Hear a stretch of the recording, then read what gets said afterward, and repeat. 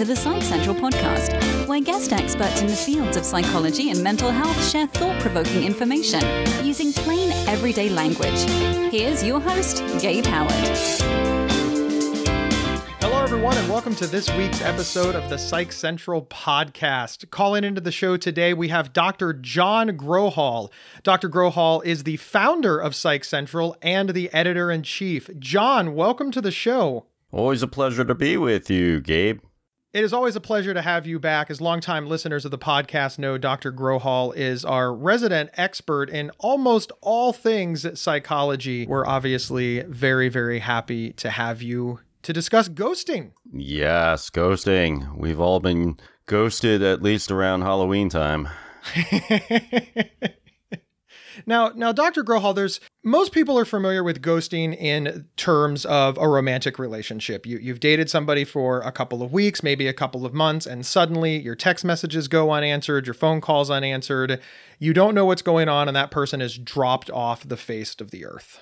Yep, exactly. Ghosting, it's the end of a relationship, usually a romantic relationship, and one person ends the relationship without really telling the other person or having very minimal conversation about it. And then suddenly they just cut off all contact with the other person. And that's really frustrating for most people who are the ghostee, the person who is being ghosted, because suddenly this thing that you believed in, that you had trust in another person, a person that you may have even loved, has cut off all contact with you, and you're not entirely clear why. But not all ghosting is considered equal, right? There's a big difference between going out on one date and ghosting somebody and ghosting your spouse after 10 years of marriage. Yes, absolutely. I mean, that's a key difference, is that in today's world of online dating and dating via apps, there's not a very high expectation that a person has a right to additional communications after a single date or even a series of dates. I think it's more hurtful and painful when it's actually turned into a dating relationship, a stable dating relationship over the course of weeks or months, that when this sort of behavior happens, it becomes very difficult for the ghostee to understand, accept, and to move on with. I think you'd be hard-pressed to find somebody who has been ghosted themselves who doesn't think, hey, why didn't that person give me a reason or even a heads up? Because, I had to wonder if the reason that I didn't hear from you today was because you were busy, or if it's because this was day one of the ghosting.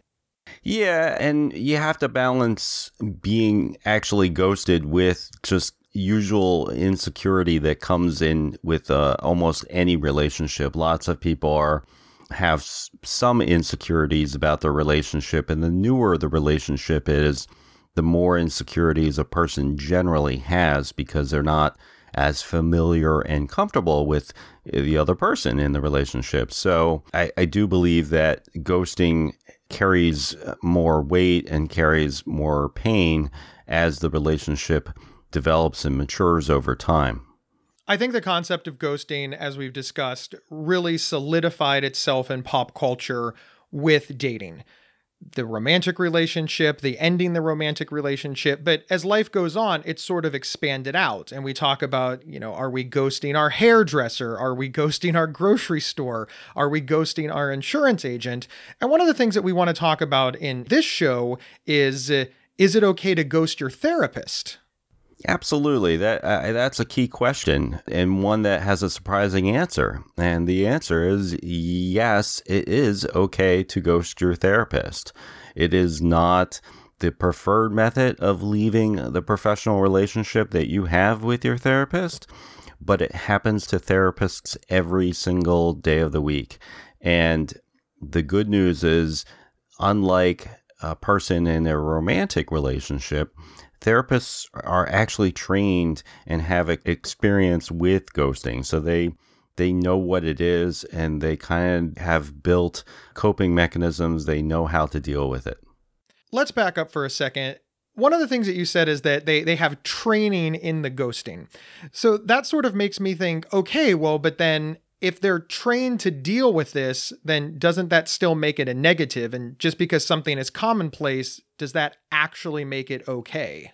Well, it's a little bit more nuanced than that. You're paying for the professional services. So in that regard, you're paying for all of their expertise, all of their training.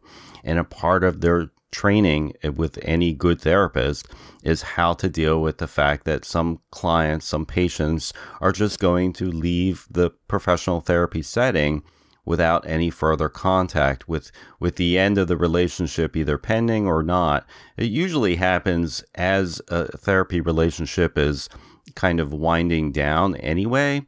In most cases, in some cases it doesn't. It happens because of greater stress and demands on the patient's life in the rest of their world, and they just can't deal with going to therapy at that time. And they often go back. They're taking a break, but they don't actually tell their therapist that they're taking a break, but they end up, showing up on the therapist's doorstep again 6 months later. For patients where the therapeutic relationship is ending anyway, they're just kind of getting out before the very last session because that just feels more comfortable to them. They don't necessarily know what to expect in the last session. And some people, I think, are just a little insecure or scared about what might happen. It's interesting to think about because if you replace therapists with grocery store, is it okay to ghost your grocery store? Nobody thinks that you need to call up your local grocery store that you've been going to once a week for a decade and say, hey, I'm moving or I'm switching over to Whole Foods because I'm on a health kick. We understand that you can move in and out of businesses with little to no explanation. But when it comes to a therapist, it seems more personal. We're telling them, in some cases, very, very personal and deep, dark things about ourselves. And we feel that we have this personal relationship. Do you think that plays into some of this struggle on whether or not you owe the person an explanation? Sure. I do believe that plays into the struggle a bit. I also believe that the fact that you don't necessarily want to end the relationship, but the relationship might be ending because you've basically been treated for the symptoms that you came into therapy for, and the therapist is basically done the treatment with you.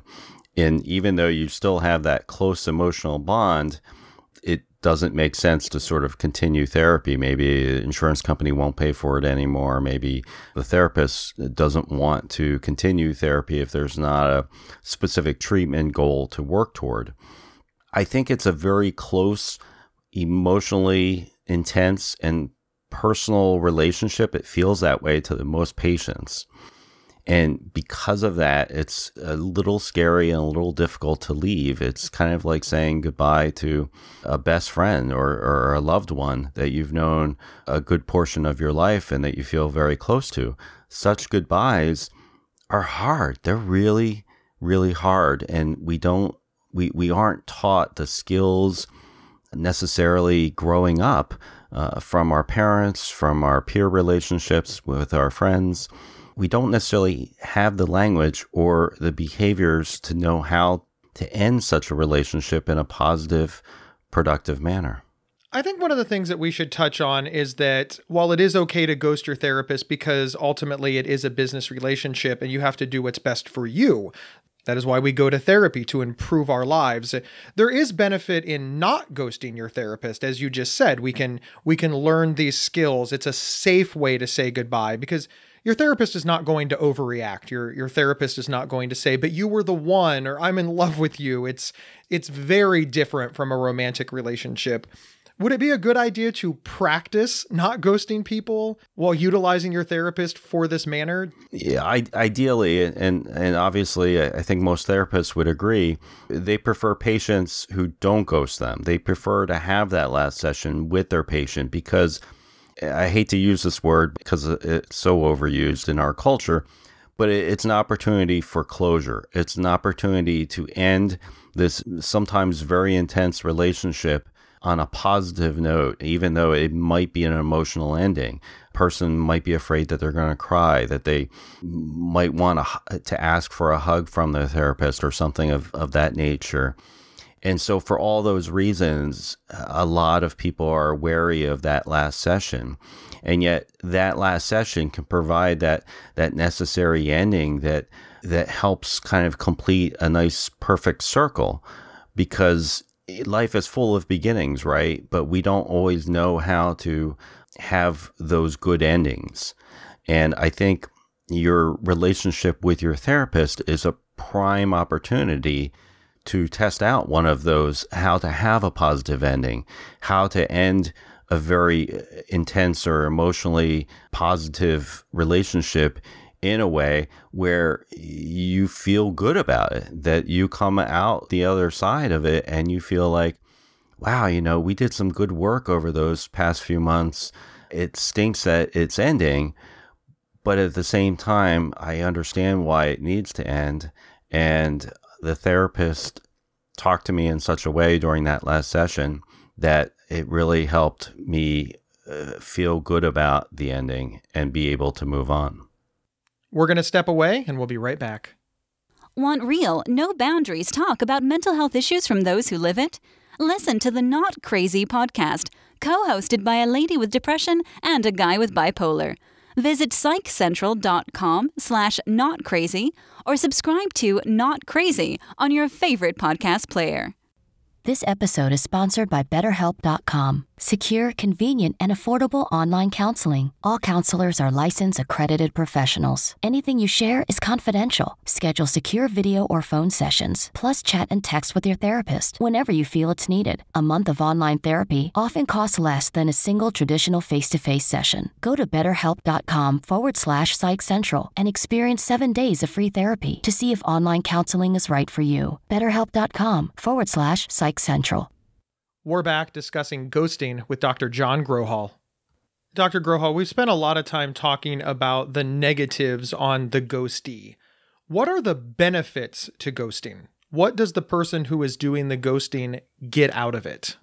Well, the benefits for someone who's doing the ghosting is that they put an end to a relationship that for whatever reasons they didn't want to continue. And in some areas, that might be a very pro-social, positive behavior.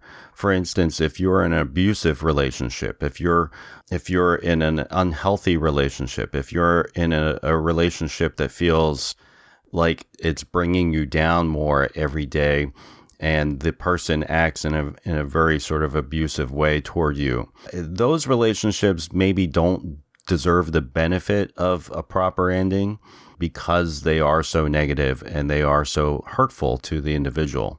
And I think in any time when a person's in an abusive relationship, it's to their benefit to get out of that relationship once they have all of their ducks in a row and that they feel like they can do so in a safe manner. So ghosting in a situation like that is perfectly acceptable and the norm, and is where I think it's okay. But let's talk about ghosting when it's not so great. Let's set up a scenario. You've been in a relationship with somebody for 6 months. You've gone out on the dates. Maybe you've met each other's parents. And the reason is not abusive. You've just realized after 6 months, this is not the person for you. Why would somebody do it in that situation? Because it seems like a very mean and negative act. But I imagine that the average person who is ghosting somebody wouldn't describe themselves as a bad person. They're not trying to hurt the other person. It almost seems like they're avoiding conflict or... I think you hit the nail on the head. I think it's primarily conflict avoidance. I think that a person who ghosts but is generally otherwise a good person may have a fear of rejection. They want to be the person who does the rejection and ghost in that way first. They may never have had a healthy role model for what a good relationship looks like, how it begins, the middle part, and how it ends. All of their relationships may have ended poorly, and so they just don't even know. They don't have the skill set or the understanding that in a healthy relationship, this is the way you end it. They may think, oh, well, I've seen my peers do this. I've seen my friends do this. This must be the way you end relationships. They just don't have anything else to go on. there's lots of other reasons. They may not have ever felt very comfortable talking about their feelings with the other person. They may feel like the other person never really listened. The other person wasn't ever comfortable talking about feelings. And so they feel like, what's the point of trying to, have this conversation, because I've just gone through 6 months of trying to talk to them and it's never ended well, or it's never gone anywhere. So they may feel frustrated, like this is just one more conversation I don't need to try to have. And in some cases, it may be a form of like procrastination, of hiding. They keep putting off wanting to deal with the messiness that is sometimes, the end of a relationship. And so procrastinators will keep putting it off. Oh, I'll text them back later. They just never text them back. And before you know it, it's 3 weeks later. And finally, some people probably do it out of a feeling of not maybe deserving a positive relationship in their life, or deserving a healthy relationship in their life. So they sabotage the relationship because they just don't feel like they're worth it. They need to move on before they feel like something else will sabotage the relationship. So it feels, somewhat empowering to ghost the other person, and that way they can ensure that they leave the relationship before anything bad happens to it. I think that's a really interesting point that you brought up. I think that a lot of people, especially the ghostee, they see it as a very malicious act, that it was done willfully to hurt them because the person doing the ghosting didn't care enough to end the relationship, quote unquote, properly. But you're saying that it can be much deeper in that. The person might not have intended to do the ghosting, or they might be too scared to tell you the truth. And it really has more to do with the person doing the ghosting. And it's not necessarily this cruel act, but it's deeper than that. Yeah, I think probably even in most cases, it's not meant as an act of cruelty. It really isn't. It probably speaks a lot more to the person who's actually doing the ghosting than the ghostee. And I think it doesn't necessarily mean it was a really bad relationship, or that the person who's being ghosted is a really bad person. I think it is more often than not an issue with the person who is doing the ghosting. Dr. Grohol, it's always great to talk to you about these things. Do you have any final words on ghosting? What should the takeaway be for our listeners? Relationships are messy. A good relationship doesn't necessarily just go up, up, up, and up. Any really good, strong relationship has a lot of ups and downs in it.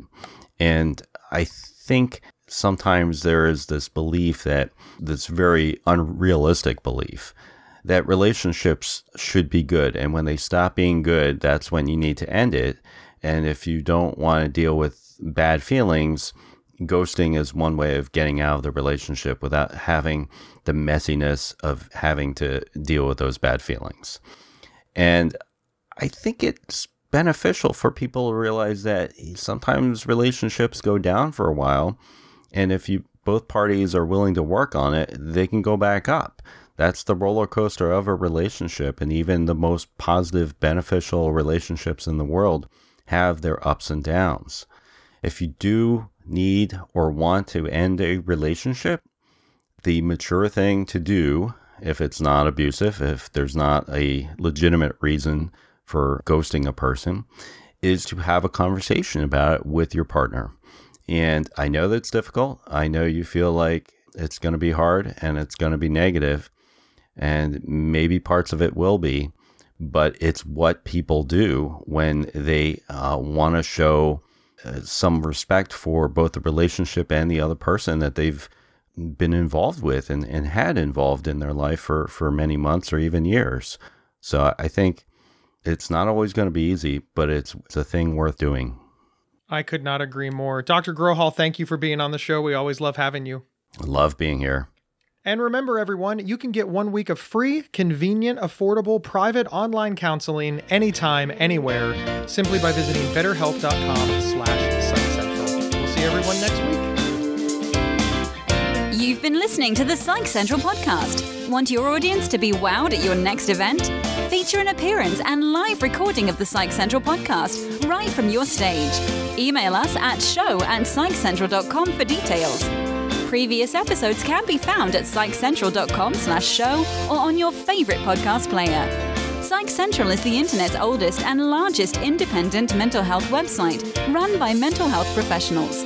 Overseen by Dr. John Grohol, Psych Central offers trusted resources and quizzes to help answer your questions about mental health, personality, psychotherapy, and more.